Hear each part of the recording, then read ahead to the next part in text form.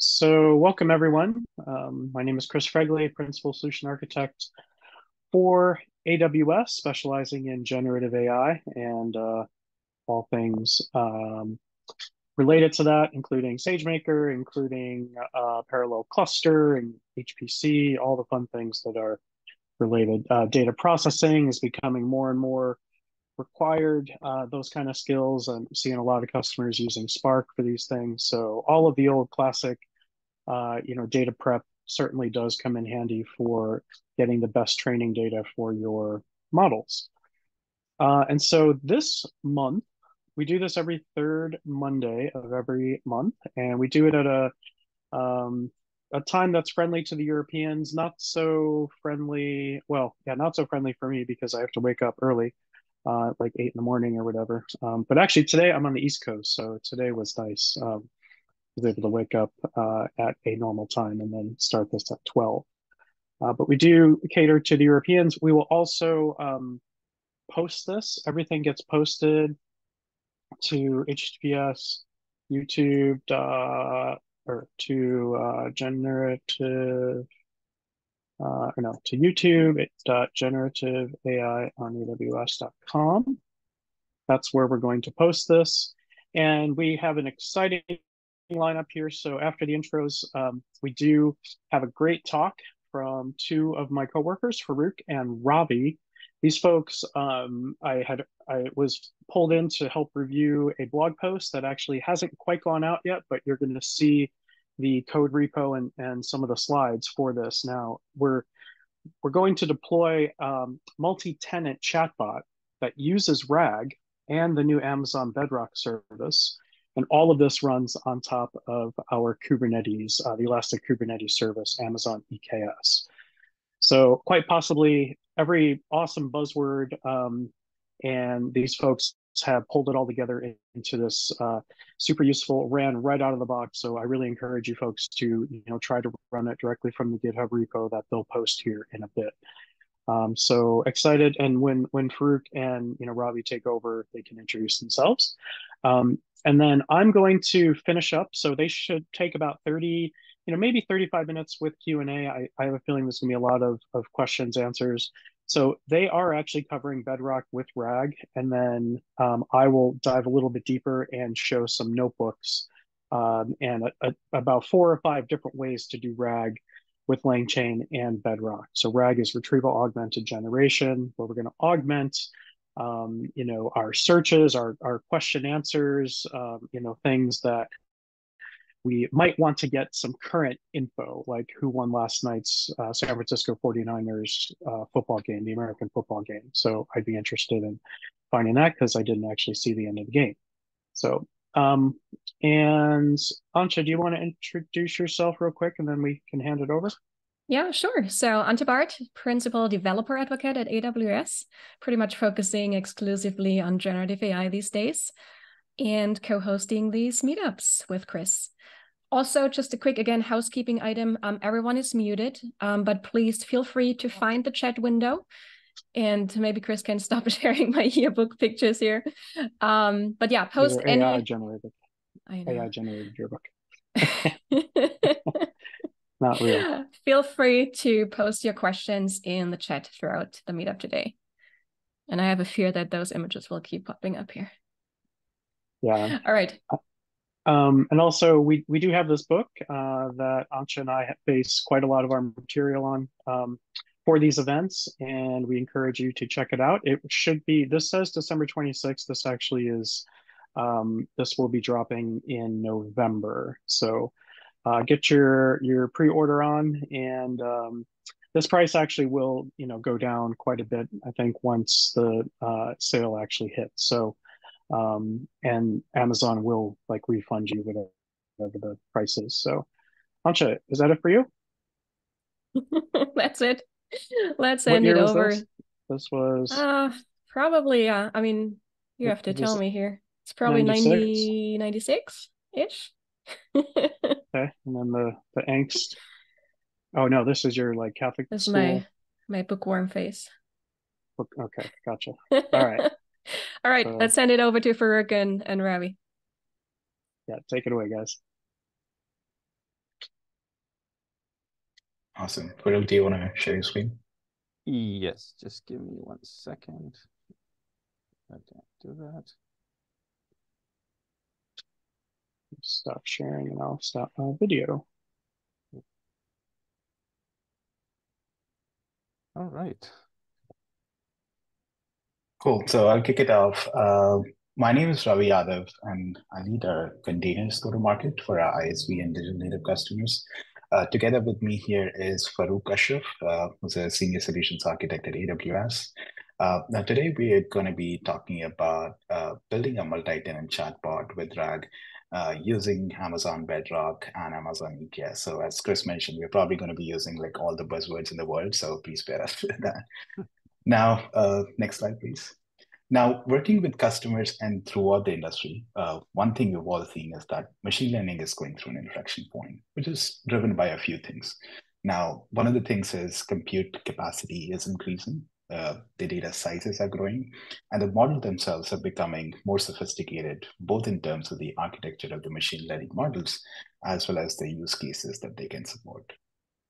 Can you go to the next slide, please? Now, as a result of these models becoming more sophisticated and being able to process a lot of the data and being able to process a lot of unstructured data, the end result is that these models are getting better at a lot of different use cases. Now, these are things like code generation, image generation, and other modalities like music generation or video generation. And a lot of these use cases are around things like text analysis or text summarization, as well as some text generation as well. So there's definitely a huge surge in the Gen AI space. And when it comes to choosing the right infrastructure, there are considerations both in terms of the performance requirements, the cost requirement, latency requirements, and ease of use, and so on and so forth. You can go to the next slide, please. Now, let's touch on why EKS for AI ML. Now, once customers have made a choice of using containers, based on the advantages that it provides, Kubernetes is a natural evolution for orchestrating those containers, along with a wide array of tooling that exists around Kubernetes. Now, when it comes to AWS, running Kubernetes on AWS, EKS is the best way to run Kubernetes because of the managed control plane that we provide, wherein a lot of the heavy lifting that customers would need to do, it gets put onto AWS, and customers need to only worry about developing their applications. Now, why EKS for AI/ML specifically? Now, it's to address various challenges in training or inference. So it's things like scaling challenges, infrastructure failures, multi-tenancy, and cost effectiveness as well. So EKS addresses each of these challenges directly by using the native Kubernetes capabilities, like using automated scaling, increased resiliency, and workload isolation, as well as it being a cost-effective solution as well. Now, as we go through the slides, we'll take a look at each of these elements. Automated scaling, for instance, it's sort of an inherent functionality within Kubernetes that comes out of the box. You can scale based on the parameters that are configurable. You can define parameters under which Kubernetes would need to scale, and also provide your workloads more resources. And on top of that, EKS provides auto-scaling groups that makes it easy for you to orchestrate bringing up nodes as well as adding those nodes to your EKS cluster. Now, in terms of increased resiliency, it's again a native sort of functionality where you have a desired state configured for your cluster. Kubernetes under the hood has controllers that ensures that it constantly monitors your infrastructure and keeps the infrastructure up to date to the desired state that you have configured. Now, another challenge that Kubernetes addresses is multi-tenancy. Many of our customers want to share a single cluster across multiple organizational units or teams within the organization. Kubernetes, again, in this here, provides native workload isolation through namespaces, for instance, which can be used to share a cluster across multiple teams and used for multiple use cases. And finally, another benefit that you get by using EKS Kubernetes is that Kubernetes has a whole ecosystem of open source solutions that you can configure to provide device plugins or drivers that you can configure on your cluster to be able to provide direct access to GPU resources, and also providing you the ability to partition and deploy multiple diverse workloads across the same GPU, ensuring you're efficient and you're maximizing the use of GPUs across your cluster as well. And then cost effectiveness. EKS offers you the ability to pick and choose which type of EC2 instances you want to use. So whether that's EC2 Spot or any type of EC2 instance, as well as the processors. So that you want to use that AWS provides for getting a balance of things like high throughput, low latency, while being able to meet your budget constraints. Next slide, please. Now, before we get into the architecture of building a chatbot using Amazon Bedrock and EKS, we want to introduce some of the concepts that we'll be referring to throughout the presentation here.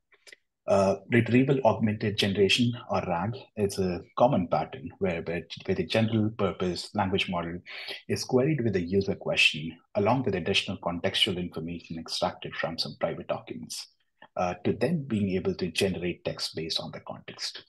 Now, foundational models are trained on general domain corpus, making them less effective for domain-specific tasks, where you can use retrieval augmented generation, or RAG, to retrieve the data from outside a foundational model and augment your prompts by adding the relevant retrieved data and context. Now, with RAG, the external data used to augment your prompts can come from multiple data sources, so things like document repositories, databases, or even APIs. And using RAG provides several benefits like improved accuracy, increased relevance, and improved reliability and responses. All right, now with that, I'm going to hand over to my colleague Farooq here, who's going to introduce a few more concepts before we get into the chatbot architecture. Awesome, Ravi. Thank you. So with that, we'll just get into a little bit of introduction on why, what is a chatbot, why, what is multi-tenancy, or why we're using multi-tenancy, and how does GenAI help here. So we're demonstrating a chatbot because there are a lot of common use cases that we see out there in the with our customers. They're used in customer support, product Q&A, billing inquiries, payments, refunds, and so on and so forth.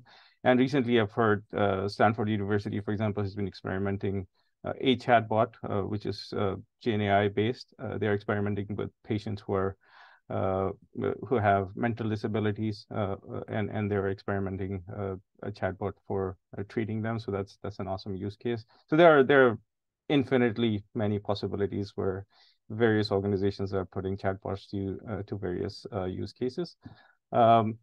Multi-tenancy helps each of these chatbots specialize on a tenant-specific contextual data. So essentially, each of those instances of the chatbot that is running on, in our specific case, on EKS, on different containers, can be specialized to a particular data set. As Ravi was just mentioning, the RAG mechanism. So each of these instances can be, pulling data from their own RAG sources. And what happens is basically the tenant-specific context is combined with generative AI, and it can provide a more engaging customer experience, particularly with the customer-specific data getting into the mix and providing a very clearly context-specific information coming in. It'll provide typically a more engaging experience with customers. Again, a little bit of background on what foundation models are. They are large language models that are pre-trained on vast amounts of data, and they're adaptable to many tasks. You must have been hearing this over and over again several times over the past few months, but just a refresher for everyone.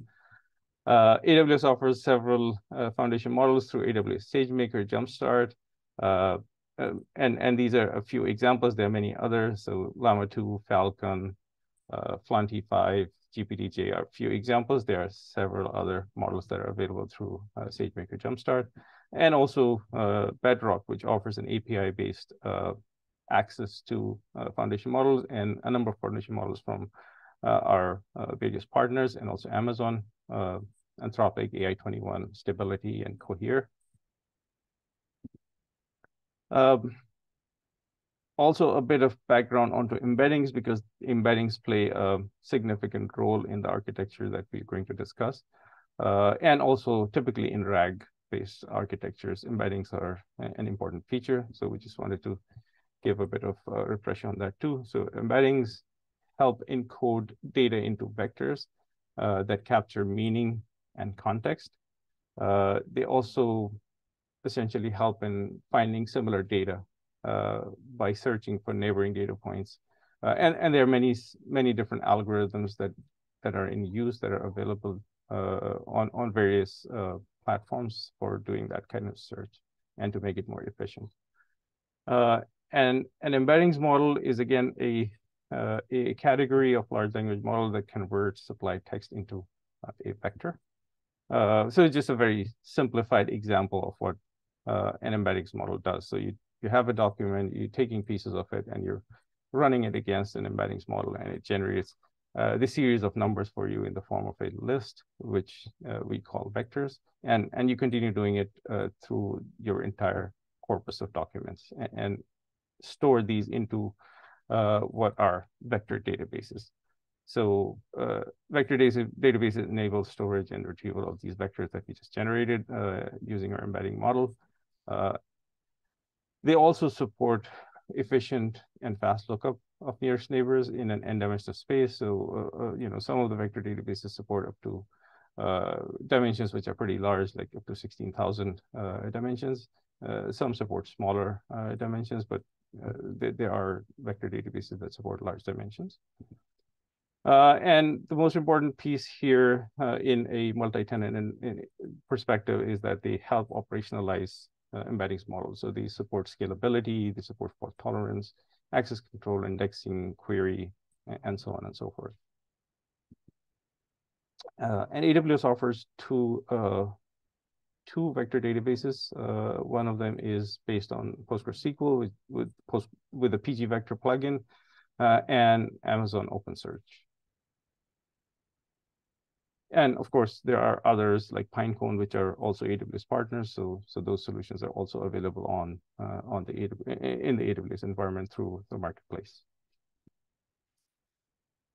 Now we get into a bit of high level of this solution and see what it consists of. And then we'll again dive a little deeper as well.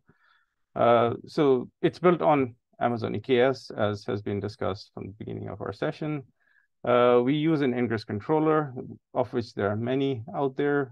Several solutions are available as an ingress controller, but in our specific case, as you can see in our code repo as well, we're using Istio because of the various features that it supports, specifically for multi-tenancy.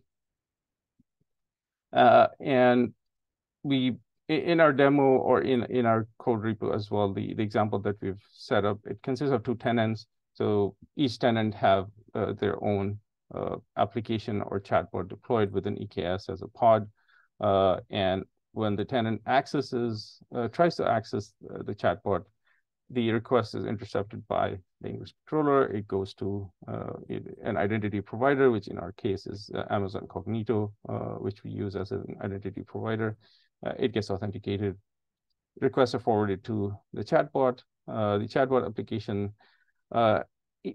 technically, each one can have its own vector database. In our case, as we'll explain, we're using an in-memory vector index. But you could have a separate vector database for each tenant, or you could partition a database into a multi-tenant through a multi-tenancy mechanism into separate partitions, and each one could be dedicated to a tenant.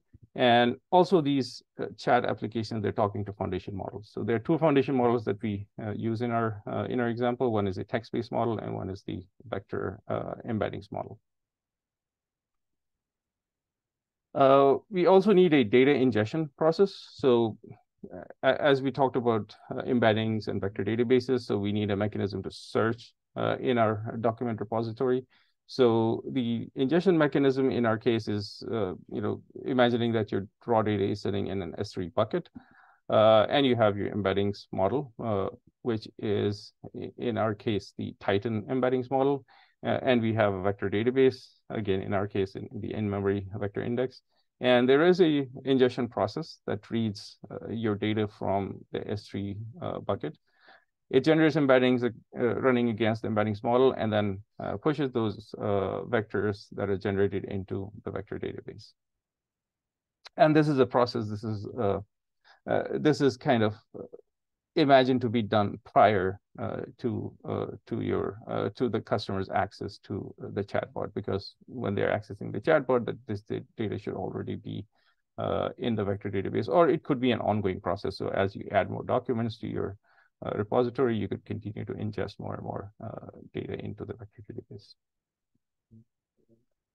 Going into a little bit of the various components that we use for building this example chatbot. So our chatbot is based on a Streamlit-based interface, which helps really develop a chat interface extremely fast. For the RAG piece of it, we're using Fast API, which is a REST-based API, and it runs the LangChain framework for LLM task orchestration. We're using FACE, which is Facebook's AI similarity search in-memory vector database index, as I've been discussing. So essentially, it's the FACE database that we use, but it could be replaced with any other vector databases that are out there with minor changes to your code. And last but not the least, we're using LangChain for orchestrating various model tasks, including chat history management and prompt engineering. Let's get into what happens when a chat request comes in. It's getting cluttered, so clear that. Okay. Right. So imagine an end customer or user initiates a request to an endpoint, tenant.example.com. The request gets to the ingress controller, as you saw in our high-level architecture drawing. The ingress controller is going to run it through the identity provider, and the request comes back with some sort of a tenant context or a token.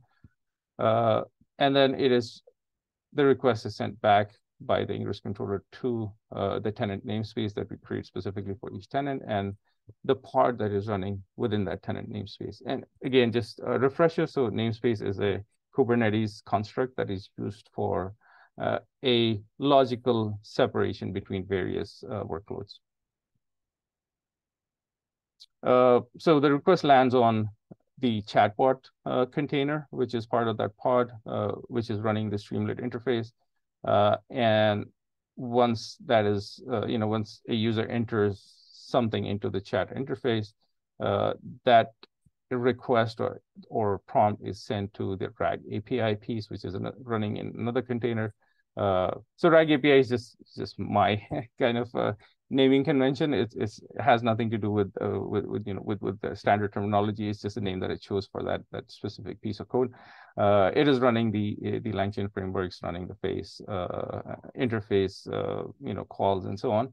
And it also, the pod basically also creates a sessions table in DynamoDB. So whenever there's a chat initiated, it creates a session ID, and it tracks the session based on that session ID. And that session ID is also passed to the LangChain interface, so that it can also keep the chat history based on that session ID. And that chat history is also kept in DynamoDB. LangChain provides a native interface to DynamoDB for storing chat history. The RAG API component also takes care of talking to the models, of course, via LangChain. It sends the request. It does all the cycles through basically the embeddings model and also the language model, and it takes care of that. And we'll see that in the next couple of slides on how that cycles through. And then eventually it gets the response and returns back to the user. And we'll dive into that a little bit deeper in the next slide. So here you have the chatbot container. The user input comes in. So for example, the user is asking a question, what are foundation models? So what the container does first is goes and creates or retrieves a session ID. So if the user is just continuing from a previous input, it'll just simply retrieve that session ID. Or if the user is entering something for the first time, it's going to create a new session ID. It gets the session ID, and it sends the request along with the session ID to the RAG API container. The RAG API container is going to go and retrieve or create a chat history entry into that table. And it's going to store the user input, take the user input and the history and send it to the embeddings model, and get an embeddings or vector back. Based on that vector that it gets, it's going to retrieve similar documents from the vector database. And putting it all together, the user input, the history, and the retrieved documents. And again, the step 6 is essentially what is the RAG mechanism. It puts all of those together as a context and sends it to the text model in order to get a response or an output, which is then sent back along with, in our case, we specifically ask it to send along with the sources, so references to where this information is coming from, back to the user. And steps 4, 5, 6, and 7 are all managed by the LangChain framework. I know there's a lot here, so we'll talk about it during some of it during the demo as well. And the last piece of architecture this I just wanted to touch upon is the pod architecture. So how does the pod access all of this these external pieces? So we create an IAM role for our chatbot application, and again, these are you could create multiple roles, one each for every tenant, or you could have a session-based credentials mechanism as well. There are advanced mechanisms of creating a single role and then sharing them across many tenants, and then per session generate separate credentials. But regardless of that, so this role has access to the S3 bucket. So there's the policy to access S3 bucket, and also a policy to access DynamoDB tables that belong to this specific tenant. We have a tenant namespace, a Kubernetes namespace. We also create a service account per tenant, and this service account has a mapping with this IAM role that we created, which is called in AWS parlance URSA, or IAM roles for service account, which basically gives the specific permissions to S3 and Dynamo database to that service account. And then we have our chatbot pod, which consists of the containers, the two containers that basically form the foundation of the application. And with that, just wanted to share this GitHub link if you're interested in trying this out yourself. We're also working on a blog post, which is expected to come shortly. So if you're also interested in that, once it comes out, we're going to update the README on the GitHub as well to add a link to the blog post. So we're expecting this to come out very soon in the next couple of weeks. And with that, I'll jump to a quick demo. Chris, if you want to say something, you're free to do it while I switch screens. Yeah, we've got a couple good questions here. Do you want to take them now, or do you want to wait till we can take them now, or if you want to wait till the demo, maybe some of them will be clarified by the demo. Right. Looks like was Bedrock mentioned in the slides? I thought it was, right? Was Bedrock in there? Yes. Yes. Okay. And it's in the demo that you're going to show also, obviously. So we'll see that. Yeah, specifically, we are not going to the Bedrock console. We'll just stick to the basically the chat interface and a bit of the DynamoDB tables. But all details are available in the GitHub. So the README is pretty detailed. We've tried to list every step in there, so it should be pretty clear. If there are any things that are missed, please feel free to reach out to us, and we can definitely answer any other questions that are related to that. Yeah, and so here's a fun one. What's the difference between a vector library like space and a vector database? like like a pine cone or something? We've been getting this question quite a lot recently. Okay, so vector library is essentially it's a component that you use in your development that helps you connect to a vector database. And vector database is the repository where you're going to store your vectors. And the library essentially provides you the calls that you're going to make, or the API which you're going to use to connect to that vector database and be able to read and write, or search, or all the capabilities that that vector database provides. Right. Yeah. So the way I usually describe it is that vector library, like Face, Vice, is not the scalable option that you're looking for, right? Like a vector database can be, scaled horizontally, can be spread like across a whole bunch of instances, and that's really the value proposition. But something like Face can be used right in your notebook, but it's using the file system as the actual vector database, right? Correct. Yeah. So Face is more for prototyping, I would say. When you're doing experimentation, it provides a really nice mechanism to quickly integrate it into your application.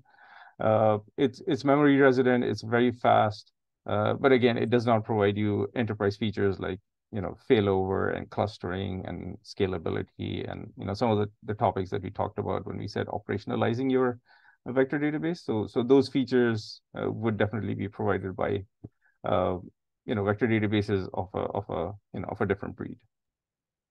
Okay, and one last real quick question. The RAG portion is keeping the conversation history for just a specific user, so just a specific tenant, correct? So the conversation history is isolated. Yeah, we will just see that how that works Perfect. in the demo very, very quickly. Awesome, man. Take it away. Yeah, thank you. Let me just share my screen again, switch to my browser. All right, so do you see my browser now? Yes, we do. Perfect. So this is basically the interface that I talked about, the Streamlit interface. It has a number of pieces, as you can see, even though it's been pretty static. So you can choose, you can put in multiple models, but in this case we just have one. It's the text-to-text model, and we only have one embeddings model. So our text-to-text model is Claude V1, and again the mode here is RAG. But you could have other modes as well. So for example, if you're doing things like, image kind of generation and so on. So you could have various types of options here, or you could even get rid of this completely because it's not necessarily needed in our use case. And here, as you can see, we are identifying the specific user who has logged in. So I have already logged in just to save some time here. So we have the tenant ID, which is assuming that the user belongs to an organization which has a tenant ID in the system. So we have tenant A, which identifies the organization, and then we also have the user identified by the user's email. So this is tenant A, and this is user 1 at tenant A, and I also have another tenant that is logged in, which is tenant B as the organization or the tenant ID, and the user is user 1 at tenant B. So just to show you that they're both logging in at the same time. They're logging in through different identity providers. Each one of them is an instance of Amazon Cognito, but they're configured separately. So let me just and yeah, before I go into any specific prompts, I just wanted to show you some of the DynamoDB setup as well. So we have a DynamoDB sessions table for tenant A. And again, there is, these naming conventions are just my own. So you could choose any naming conventions, doesn't matter. So currently there's nothing in this table, no sessions created, since I have cleared everything out just to make it easier for everybody to see. And we also have a chat history, and this is for tenant A. And similarly, nothing here at the moment. And we also have a sessions table for tenant B and a chat history table for tenant B. So with that, I'll just jump into entering some prompts here. I'll just put this prompt in here saying, what are SageMaker foundation models? And yeah, so we get a response. Okay, so there's something going on here. Okay, but at least we got the response from the model. So it says SageMaker foundation models, a collection of pre-trained high quality models. You know, it talks about BERT, ResNet, and so on and so forth. So fairly reasonable answer here. And I don't want to dwell on it for too long. Just want to show you on the other side also so tenant A has basically as a RAG source, it's depending on the FAQ data for Amazon SageMaker. And my tenant B is pulling in as a RAG source the FAQs for Amazon EMR, which is an implementation of Hadoop on AWS.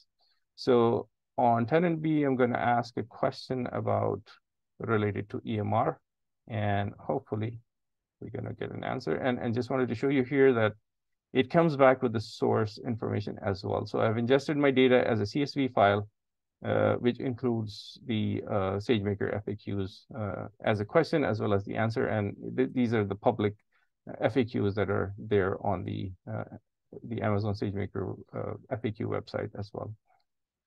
So here I had asked the question, what are the applications of Impala, which is a component of Hadoop. So it comes back with quite a lot of details about Impala and mentions the source as the EMR fact. Right, so coming back to our DynamoDB table, we'll just refresh it and see if this, yeah. All right, so as we can see now, we have an entry here. So there's a session ID that is tied to this user. And again, this tenant ID is, it can be anything. I've just chosen it to have the tenant ID as well as the user email concatenated together. And there's a session ID here, which we will also see in the chat history. It seems my session has expired, so I'll have to refresh. Okay. Okay, so we can see that we have we got a session here, which is tenant A. Again, it's a long string. It's the tenant ID, the user email, and the session ID that was generated by Streamlit. And it also stores the history here. And we can see that it can, it'll scroll through and it has the question that I had asked, which is, what are SageMaker foundation models? It's pretty long. You could copy it to a text notepad or something and see the details. And also, as you continue to ask more questions here, it'll add to that history. And the same for the other DynamoDB tables. So we do have for example, we'll just go here. Right, so here is also a session ID for tenant B. So we have tenant B and the user that's associated with tenant B and the session ID. And again, a chat history that's associated with that tenant or with that user specifically, which has the tenant ID, the user email, and the session ID that was generated here, and the text that was captured from, as you can see, what are the applications of Impala, and it also keeps all the details that are related to that. And that's all that I wanted to show in the demo.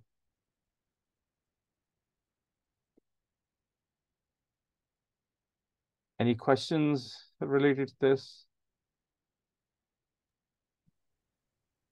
Yeah. Yeah, Antje, did you see some questions that you want to?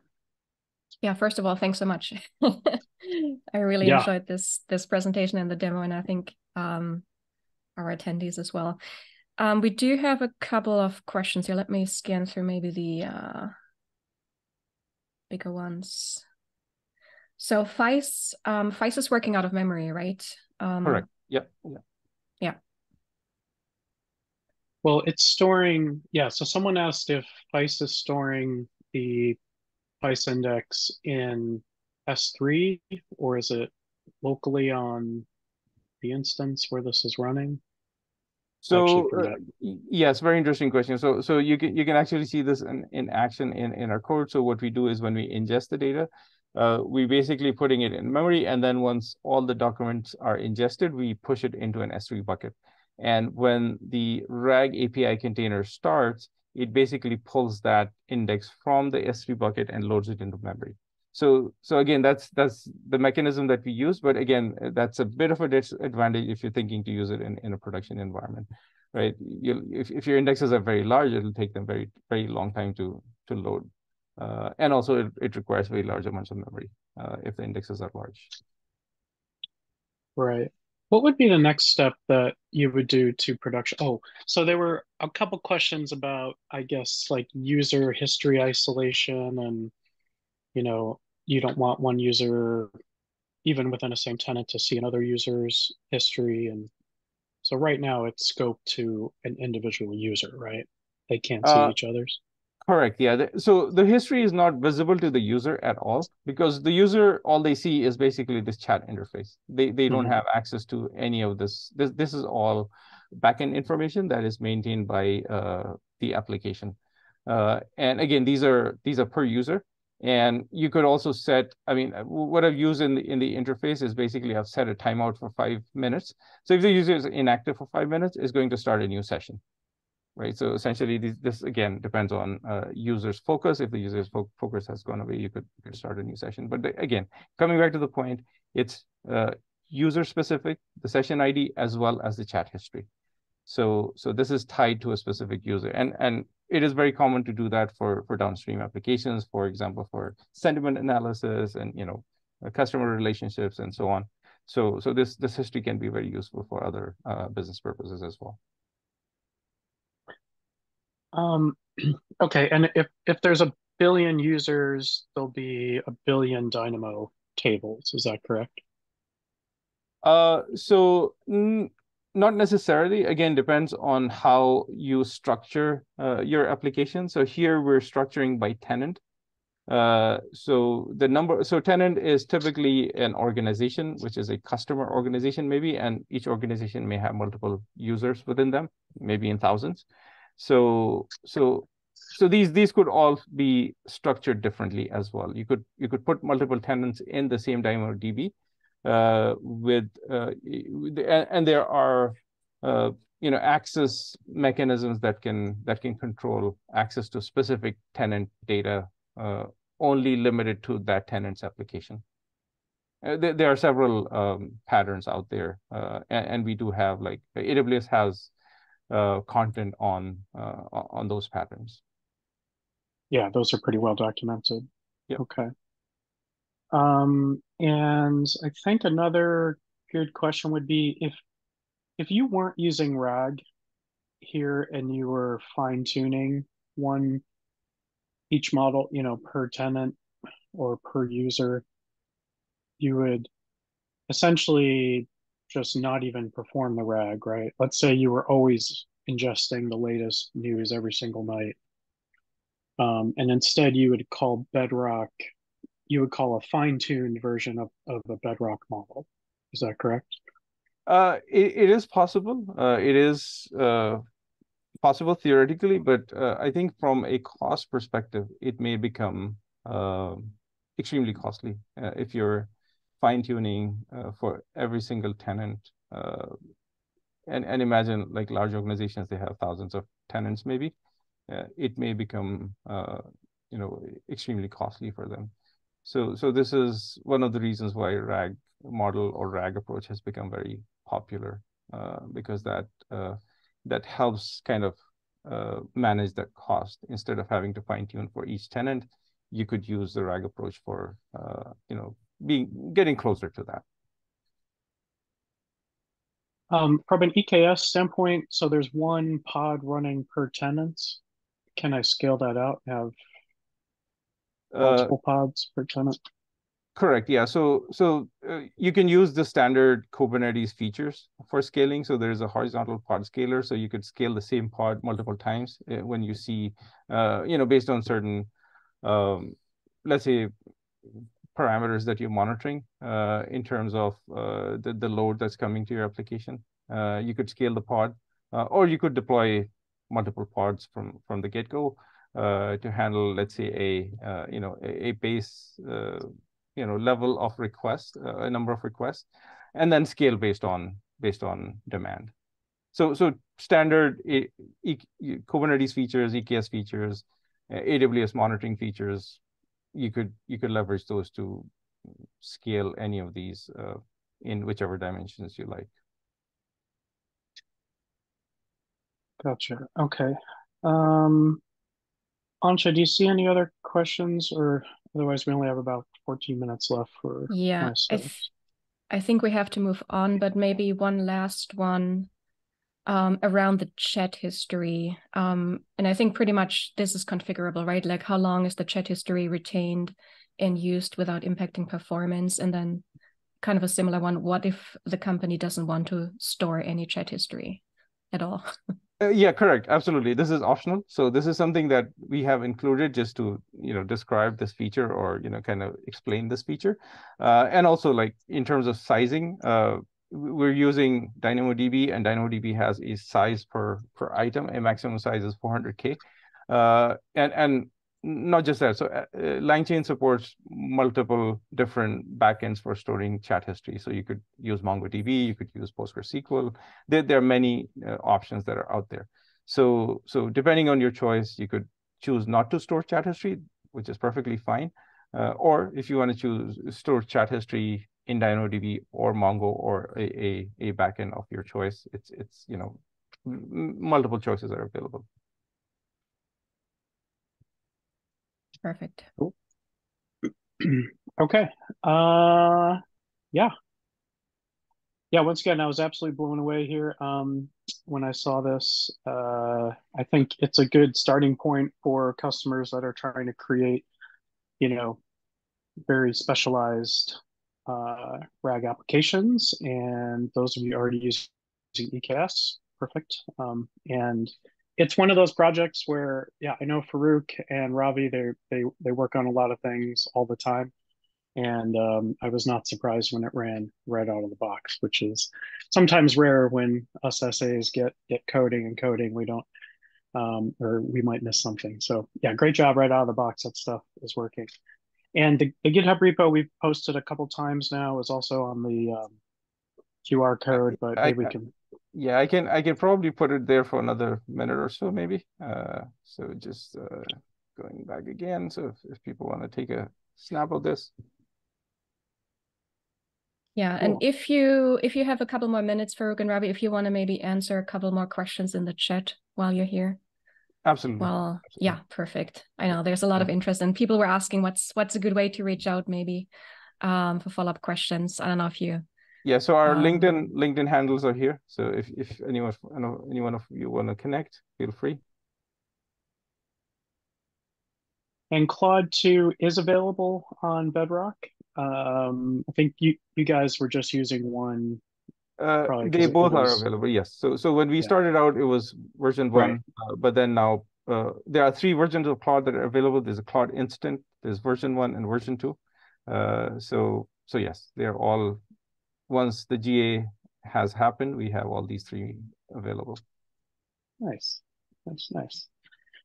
Okay, let's switch. I'm going to grab the screen and I'm going to go through some, let's see, stop the other person screen sharing. Yep, there we go. And maybe you can handle some of the questions, Chris, while you're showing it. Like, I think we had a question like different SageMaker and Bedrock.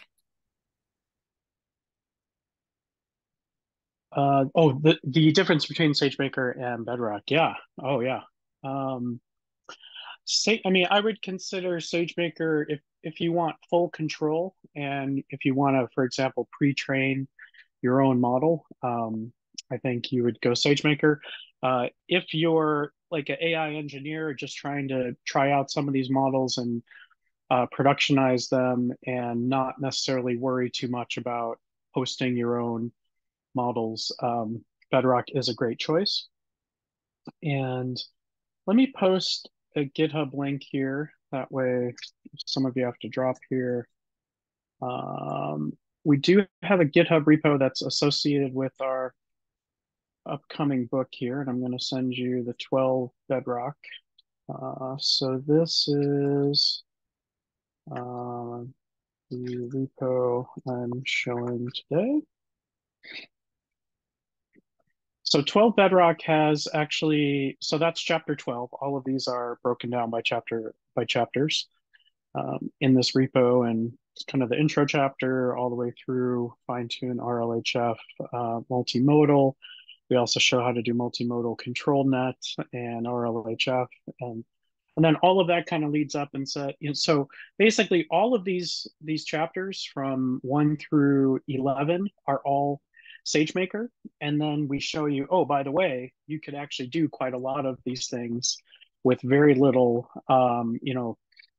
right, like heavy lifting, and you could just use Bedrock, and you can even fine tune your own models with Bedrock. And yeah, there's an example here where you can fine tune Titan. You can fine tune, I think you can fine tune Claude as well. And some of these things are not yet GA, so they're not necessarily open for you to run right now. You have to become right, like allow listed and request it. But I think hopefully in a couple months, all of these will be GA. Right now, Claude is the one that I tend to use just personally. So there's a bunch of Claude examples in here. But we do have, almost all of these are RAG. And so that's the GitHub repo. Let me make sure I zoom in here and close a bunch of these that I'm not running anymore. All right, so we have this Bedrock overview. This thing shows you, how to install and, get the latest Bodo 3. So Bodo 3 is our Python SDK, and that contains the new Bedrock code. So as of a certain version, this contains calls out to Bedrock, and you can access it.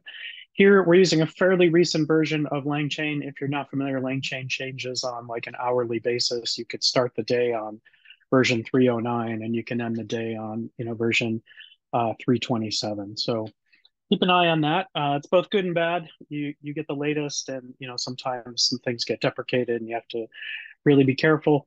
We've created this utility that a lot of our samples use, just called Bedrock, and it gives you a simple API here, get Bedrock clients. The one thing to note, and they actually added this right before going GA, is Bedrock really comes in two kind of modes, I guess I'll call them, which would be the Bedrock sort of control plane, in which case you would say runtime equals false. That's a little bit confusing. That gives you access to the control plane features of Bedrock. So let me actually get this going here. Here's where you can see the list of the foundation models. Now, I'm using an internal account here that has some of these models are named a little bit differently, and we've got some of the newer models that are not yet GA. So I'm just going to zip through here, but for the most part, I have access to the same models most of you have, with the exception of maybe one or two that are in preview. But now, when I actually want to run some things using either Titan or AI21 Jurassic or Anthropic's Claude, I could see some of the examples here. Now, note that the prompt structures are different between these models, and so that's something to pay attention to. Even between the text-to-text models, where this prompt requires /n/n human and then /n/n answer. That's just how these models work. We did not want to ask the model providers to change their APIs. They've been testing and fine-tuning these models with these specific prompt structures for years, and we are just simply passing through those prompts, all within the security context of AWS, IAM security, all the private link. And so these are some of the benefits of Bedrock. Now, you could do all this with SageMaker, but you would have to set up a lot of this infrastructure yourself. And here it's just simply converting your input into, JSON, invoking the model here, and then, getting a response. So let's go to Claude here. Let's see if we can get one going. Oh, deny not, I didn't install something here. You have to switch to the data plane. Gotcha. You know that error like the back of your hand, don't you? Okay. So where do I switch to data plane? I think I do it again. Right over here. So here I say it's the exact same call, but I pass runtime equals true. And this is needed to call the invoke model from the data plane. So that's an easy one to miss. And let's do this here. Here I'm using Claude V2. So someone asked if that was okay. And this is making the call. Taking a second here. And this is Write Me, a blog about making strong business decisions as a leader. Always a fun one. Link to, okay, someone's asking to post the link. Is that to this GitHub repo, I think. So paste it here again. All right, I don't know why this is taking longer than normal. Okay. So anyway, that's how you would call these. Each of these has their own different model IDs. This one has some error handling included here. You can also do stable diffusion, which is fun. This is text to image. And you can also stream the data back. So, if you, I'm sure, have used ChatGPT or any of the other chatbots where they can respond sort of incrementally, as text is coming back. These models do generate a single token, and as it's producing these tokens, you can actually send it out back to the customer. Antje, Chris Bird is asking if I can address this question. Can you summarize this question somewhere? Okay, and here's some more Claude examples. We'll show those here. Oh, okay. So this one's, oh yeah, this is actually coming back in a streaming manner. So the other one hopefully came back up here. Yeah, this one finally came back. And then when we do it in a stream, so now we're doing the exact same call, but we're turning on the streaming response mode. And okay, so that's kind of the quick overview of Bedrock. The cool thing is it all integrates with the AWS security model, S3, all the IAM permissions. Okay, so let me get through one more here, and I do want to highlight a few different ways to do RAG with like really any model, but here we are using Bedrock. So you can do, okay, so let's see, you could search, let's do, here you can, so as Farooq and folks were talking about, what we're doing is we are augmenting our prompt with relevant information from a third-party data source, right? So let's in like this case, we've loaded up, and I think I actually have a nice overview. Sorry for the scrolling here. I want to find an image that I'm looking for. Let me find it. Images. Go review. So this is an image. I think we actually used this in the book as well too, but there's sort of a, so like when it comes to RAG, there's what I would call the sort of administrator persona. And then we have the consumer or the user persona. So sort of offline, the admin is loading up, PDFs, or these could be URLs off the internet, or, they could be links to your intranet, documents inside of your internal website. The admin is going to split up this data, and there's a bunch of different ways to do it. And like LangChain supports quite a lot of these different splitters. And then those get stored into a vector store, or if you're using a very simple vector store, would be the FAISS, F-A-I-S-S, which uses disk to store. But you could use something like OpenSearch or like Pinecone.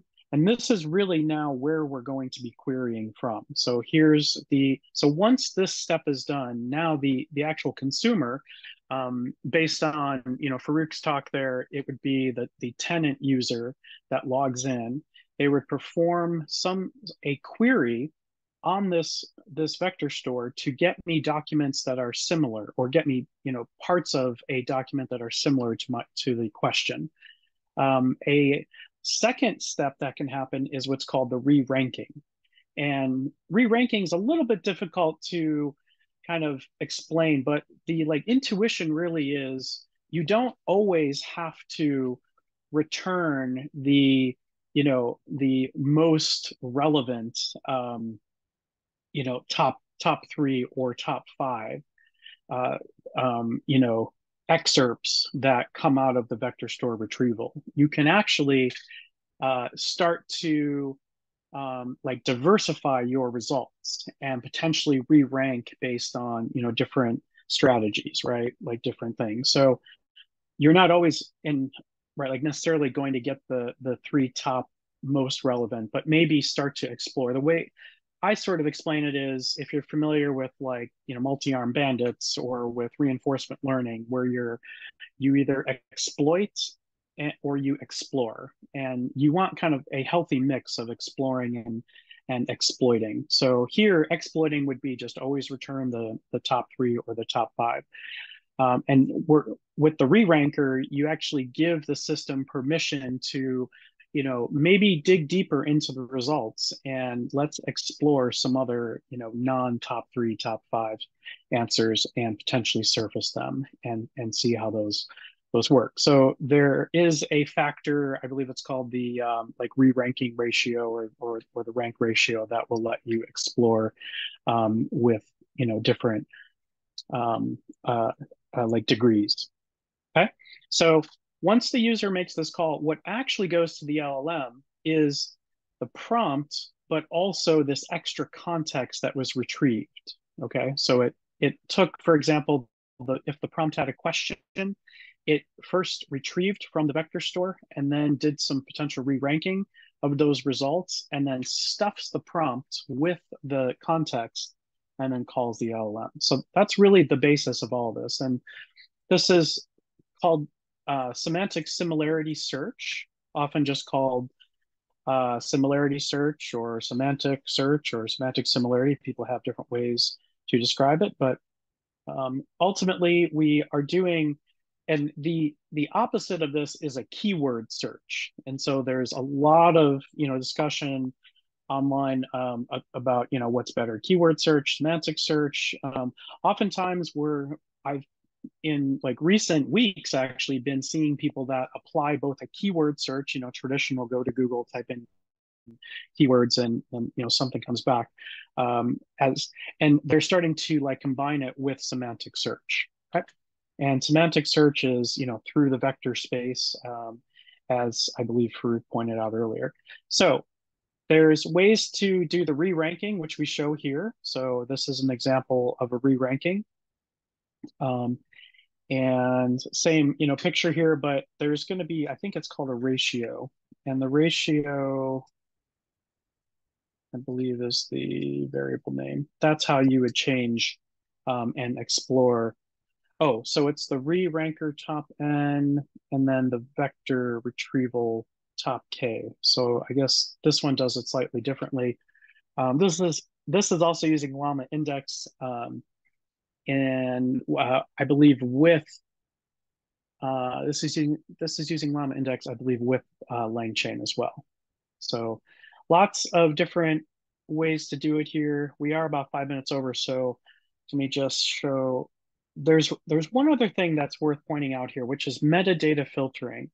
So while you can do your semantic search and project through this vector space and try to return documents and parts of documents that are specifically relevant to your prompt, you may also want to apply metadata filtering. And by metadata, I mean, as I'm performing the like admin function here, where I'm loading documents into my document store, I can include, right, certain metadata, like the year that this document. So these are the Amazon shareholder letters between 2019 and 2022.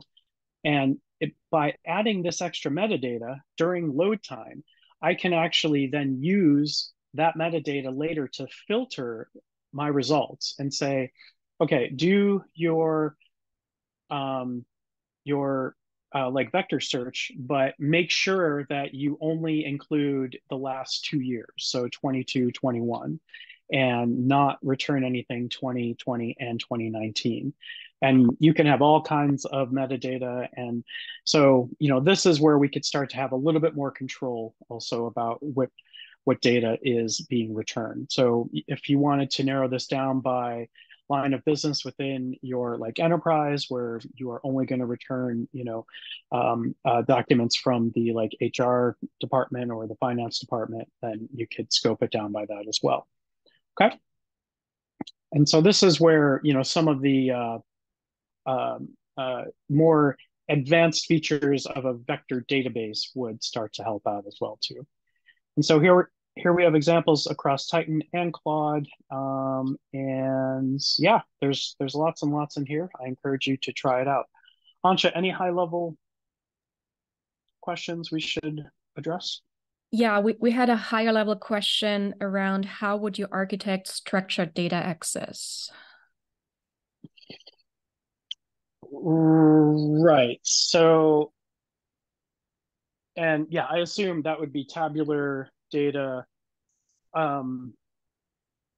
Right. I don't have any examples of that, although I did see some examples at a recent conference where they were doing that. Yeah, I can potentially add an example here. And that's really where you would want to start to take advantage of some of the more structured data benefits of a database. And the closest thing here would be the metadata, but you can also extend this out to take advantage of the, right, like the other columns in your database. But I have to think about that because I do remember seeing an example, and there was quite a lot of interest and people asking questions around that, but I haven't captured it here. Yeah, and along the same lines, similar how to embed relational data. Right. Yeah, I have to think about that a little bit. Those were a lot of the questions. Do you remember, Antje? Because I can't remember if you were in that same session. If they were pre-processing the data to get it into an index, but yet somehow still preserving. Yeah, I think the example relational. that I saw was specific extraction of parts of the data, where you're defining like data classes, right? Oh, was it that talk? Was it the? Yeah, but we'll circle back on that topic. I know it's a big question many have. Yeah, maybe let's track someone down to talk about that next month. I think that's a good one. Okay. Is it possible to do MMR with LangChain and OpenSearch? Yes, absolutely. So MMR is that's the ranking. And yes, you can do that. Absolutely. And I think I have an example. Let's see, OpenSearch serverless, Bedrock, LangChain.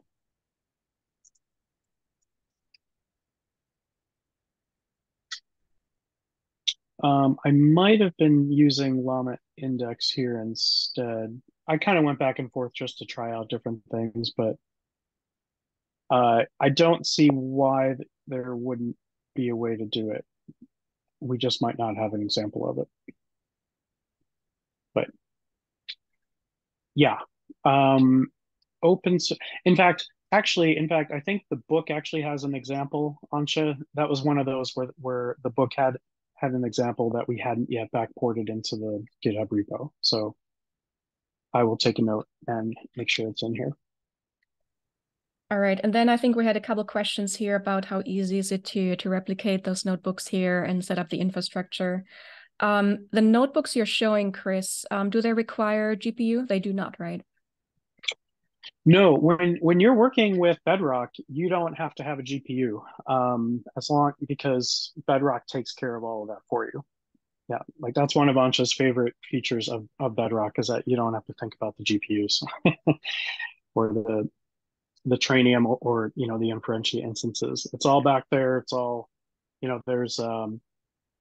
there are throughput, numbers and like SLAs and things like that and there's something called provisions throughput as well too, where you can guarantee a specific set of throughput, number of throughput, and you don't have to worry about the GPUs or the hardware behind it. So to replicate and run these notebooks here, can folks just git clone and then run those notebooks? I think those are pretty much using Bedrock, right, through the API. Yeah, the Titan ones, which are the beginning ones, unfortunately, are Titan is not yet GA, so you would have to get access to that. But the Claude examples will run right out of the box. Now, the other stuff that will run out of the box is 09 is our RAG chapter, and this doesn't use Bedrock. We in the chapters leading up to Bedrock, we kind of show the fundamentals, and then we show how to do all of the same things pretty much, but with Bedrock. So the short of it is stick with the Bedrock Claude samples for right now, and then when Titan becomes GA, then you'll have access to those. Yeah, cost, I don't know. So Claude has their own pricing. I believe Claude is public. The Claude pricing is public somewhere. It's publicly documented, Bedrock. But just remember, you are paying for just the usage. So every request in, you're charged by the number of tokens coming in. Bedrock Claude pricing. Yeah, so I here's got all the it here. pricing here. Yeah, I pasted the link. You find it? Okay. Yeah, it's on our website. And so you would have to kind of figure out roughly the number or the number. I think it's price per million tokens or something. Okay, Amlin, what is your last question? Per 1,000 tokens, yeah. Oh, per 1,000. Okay, Amlin, are you looking for the link to the GitHub repo? I can post that here. Yeah, I think Emlyn had a question. We have observed that out of many PDFs, the weightage is provided most to the largest file in a POC based on FICE. Did you face similar issues? I have seen similar issues. Yeah. It's for the most largest file in the piece of based on. Yeah, I've seen something now. Assuming that you're using chunking, it means you're probably providing more chunks for that particular PDF. So one of the hyperparameters that we always end up tuning, think of it like a traditional like hyperparameter with machine learning, deep learning, is the size of that chunk, is the like overlapping, is the splitter strategy. I tend to use the recursive splitter, I think is in a lot of the code here. But yes, I've seen similar things. The other thing is these models tend to prefer either the beginning of your prompts, or the very end of your prompt. It's just kind of and so depending on, and prompt here being your instruction, maybe asking a question as well as the context that's retrieved. And you sort of have to find the right chunk size that fits into that. It's going to greatly depend on the context window size. So if your context window size is 2048 or 4096, you sort of have to try to align with that context window size. So really, really not a good answer there, but I have seen what you're hinting at here, which is some of the larger PDFs. That typically has been because there's more chunks coming from those PDFs. But if, yeah, it's a little bit difficult. I would also encourage trying to set up some of the MMR stuff where you're doing re-ranking, and potentially seeing if that fixes anything. There was another question about the size of the embeddings. Did you see that question, Antje? I think we're out of time, but the embedding size. So Amazon, our Titan models, there was a version that had 4096 was the embedding size, but I think the newer version has 1500, like around 1500, like embedding size. And often the larger the embedding size, the better is going to be the that like embedding model to represent your text. But 1500 seems to be kind of the sweet spot, and it's small enough where you can actually fit quite a bit into memory. And 4096 appeared to be a little bit overkill, but try both variations and see which one works for you. Okay. Anything else, Antje, or should we wrap it up here? We're about 20 minutes over. Yeah, I know. Let's wrap it up for today. Okay, accept most of the models do not input. Okay. Yeah, I think we should wrap it up. And if you have any further questions, you can hit us up we have a public Slack channel as well, right? So we get the link for that maybe. But awesome. Thanks, everyone. We'll see you next month, and we're going to have more RAG specials coming. People seem to love this topic, and always a bunch of great questions. So, and yeah, curious to hear more about your feedback as well. And we will see you next month. See you next month. Thanks so much.